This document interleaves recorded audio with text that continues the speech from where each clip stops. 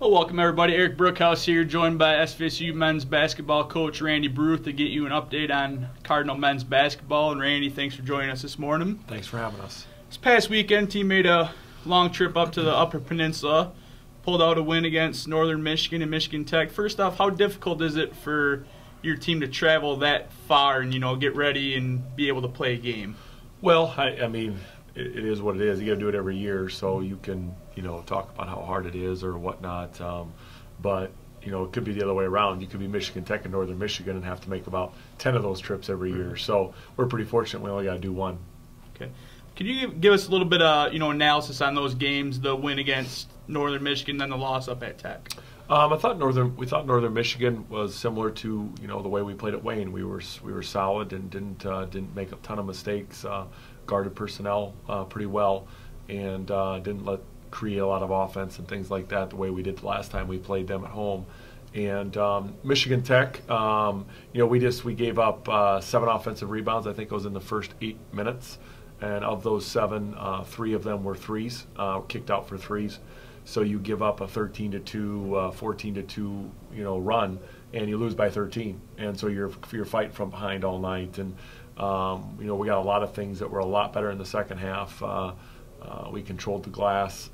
We got stops, things like that in the second half, and the score showed that, where it was 33-33 in the second half. So it's just a matter of we just can't have that bad start. Okay. You have a freshman, CJ Turnage, who's really been turning it on lately, leading the team, scoring quite a few games. Could you just talk about him a little bit, how he's progressed along the season? Yeah, he and some of our other freshmen kind of come along. I think, hopefully come February, they start figuring out how hard you have to play at the college level a little bit and stuff. And CJ's just been doing a real nice job in the post and in the paint, and sometimes can be a difficult matchup for normal back-to-the-basket fives and things like that. So hopefully he can keep progressing as far as his effort goes. He's learning how to play harder and on both ends of the court. So hopefully that can keep progressing here and dive into the off season. This weekend coming up, a couple tough matchups at Grand Valley on Thursday and at Ferris at home on Saturday. We haven't had a look at Ferris due to the game being postponed when we were supposed to be at their place last time. Could you give us a little bit of insight on those two teams and into this weekend's matchups? Grand Valley is similar to what happened to us when we played them at home. We gave up a lot of dribble penetration, which turned into offensive rebounding for their bigs, and those are 2 things we've really got to try to control this time.